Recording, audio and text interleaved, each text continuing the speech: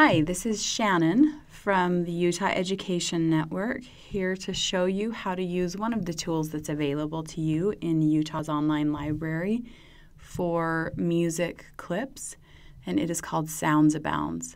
So to get there, we are going to go to uen.org, then we're going to scroll down to the bottom of the screen and click on Utah's online library as the top link in the resources section.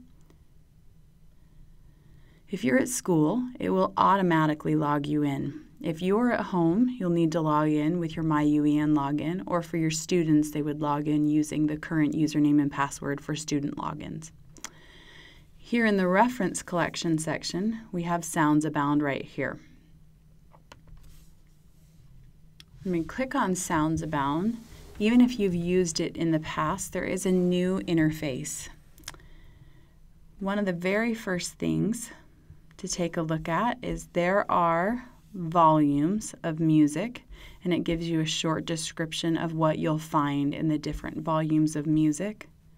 You also can search by name if you know a specific name, but what will be more likely for your students and for yourself will be to either search by volume or by category.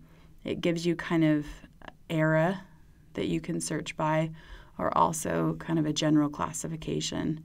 If we were to look at Brazilian and just click search, it would give us a list of all the music in Soundzabound that would be considered Brazilian. When we have these clips here, we can preview by clicking the play button.